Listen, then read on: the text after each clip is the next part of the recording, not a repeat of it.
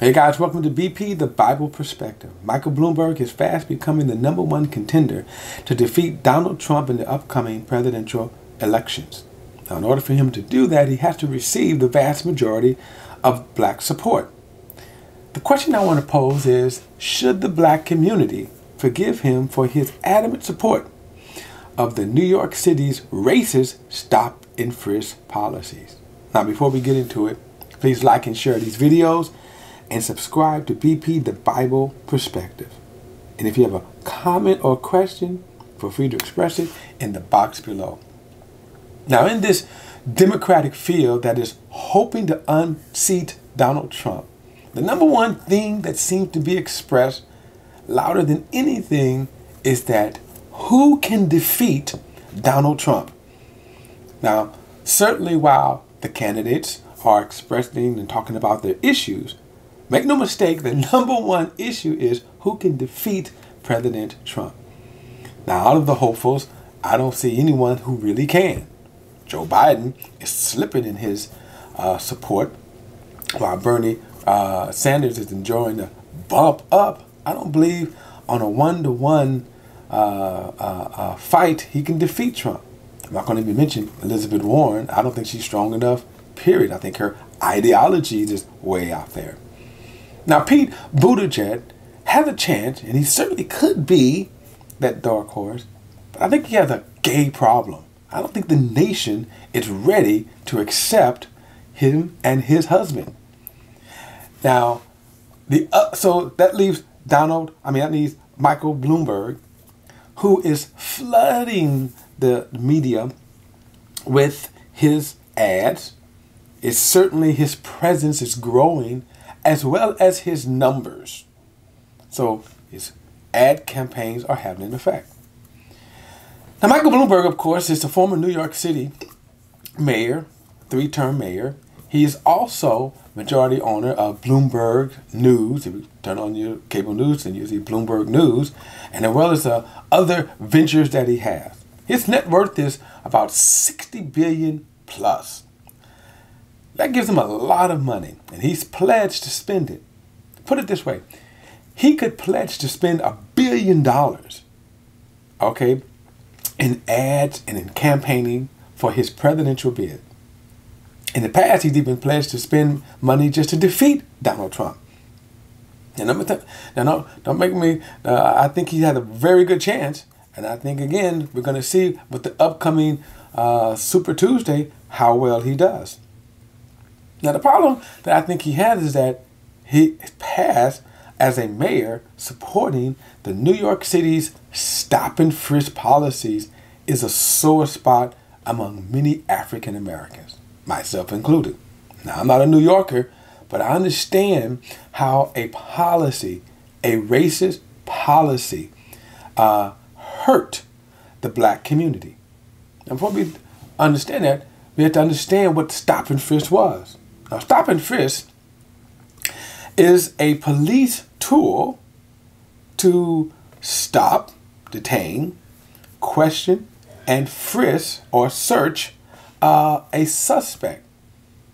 Now, in order to do that under normal circumstances, you have to have probable cause. In other words, you have to have an articulable probable cause that this suspect has committed a crime, suspected of committing a crime, or will commit a crime.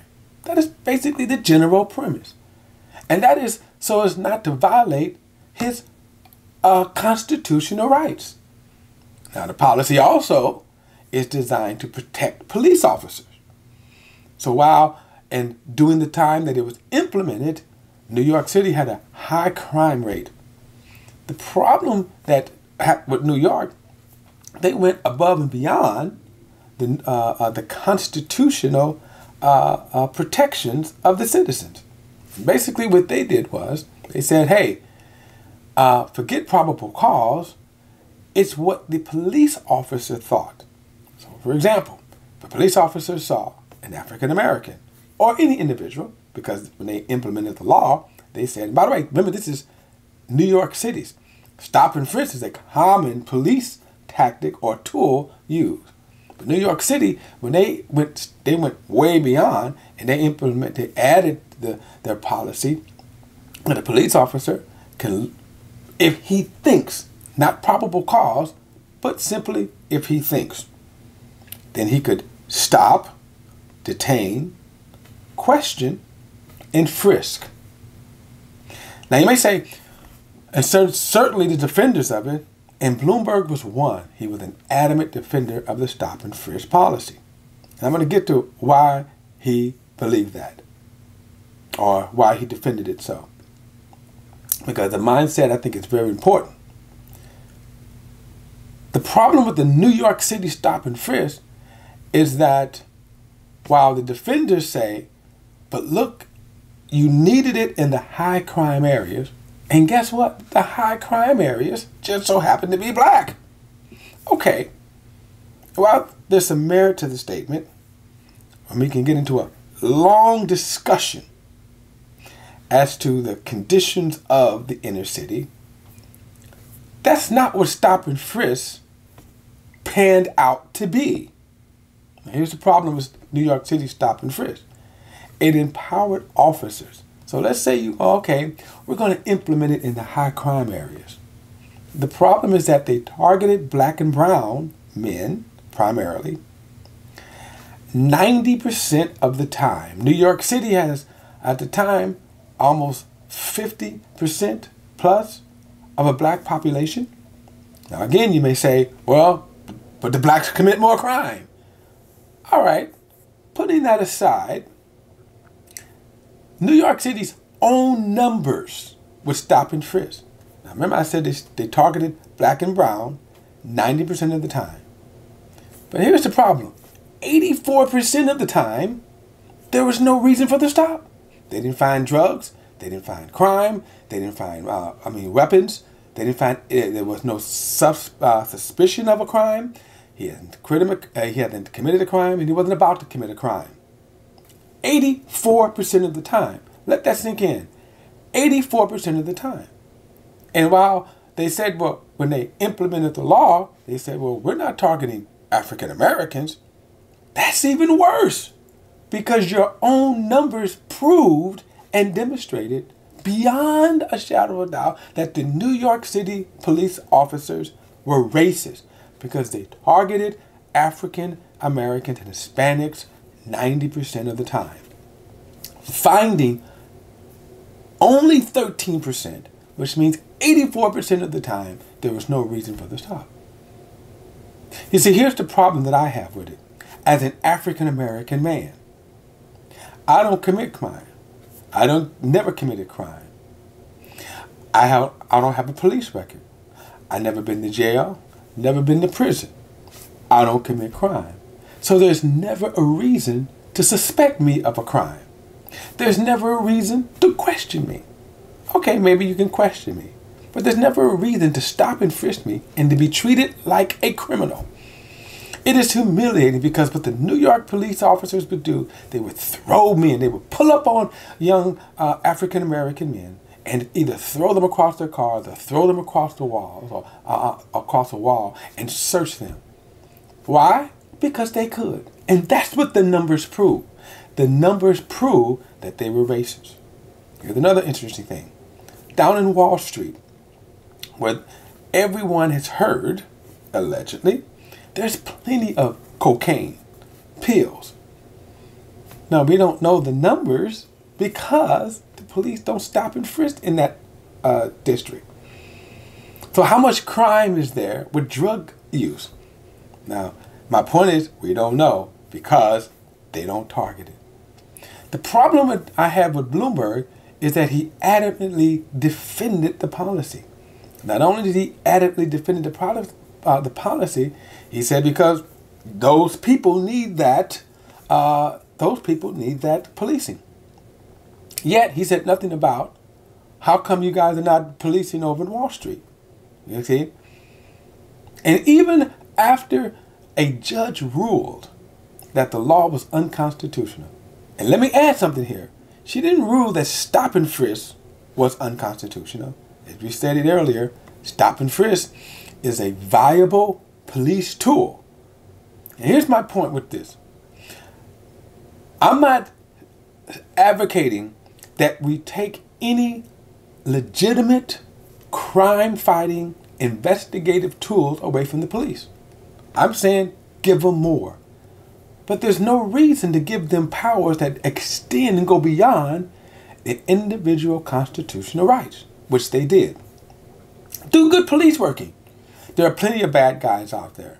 There are plenty of drug dealers, gangbangers, right? The point is that they were targeting any and everyone by their whims. By the way, that also included black police officers. Black police officers walked there who stopped and frisked African Americans, did so because what? They can. They were part of that racist regime as well. Why? Because guess what? They can. Like I say, you didn't do it on Wall Street.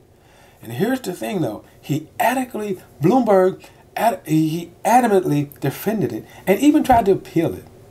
So my point is, why? Why were you so bent on defending this by your own numbers? Now he's a businessman. Suppose I went to Bloomberg with a deal and said, hey, I want you to invest $1 billion in my deal. So he says, like the businessman that he is, well, what are your numbers? Tell me your numbers, right? And I says, well, you know what? It's a good idea. Very good idea. But 84% of the time, we lost money, right? 84% of the time. He would throw me out of his office, probably fire the person who let me in the first place. Why? The numbers don't match. And with those kind of numbers that show you that was a dismal failure, more than that, it proved it was a racist policy. So the question is, should we forgive him for that policy? Well, I'm going to say that forgiveness is in the eye of the beholder.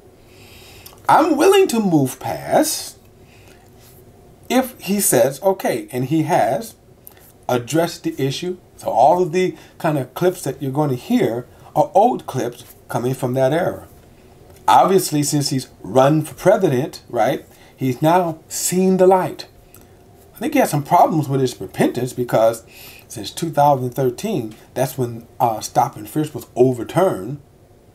He really didn't say anything. And even after that, as I said, he really maintained his defense of the policy. And it wasn't until he began to, that he announced his presidential run, that he started campaigning, that he addressed the issue of stop and frisk. He did apologize, went to a black church, he apologized. He said I was wrong in my perception, the way I saw it. He said he was wrong. Okay. Now, I don't know his heart. I can't speak for his heart. I'm willing to move past if he makes a good case for a president. By the way, I'm neither Democrat or Republican. Okay? I don't have in that respect, have a dog in the hunt. I can say I'm looking for any and everyone who presents a good case, who can say, you know what, I'm going to have the best interest of America. Right now, I don't think Donald Trump has the best interest of America. Okay? So am I willing to entertain that a Bloomberg can defeat him? I'm willing to do it. I'm just not necessarily convinced that his heart has changed. But like a lot of people who have heart issues, past and things like that, we are all works in progress. But I do still have a major issue with his adamantly defending the stop and frisk policies. Okay, guys, that's my perspective. I'll see you next time.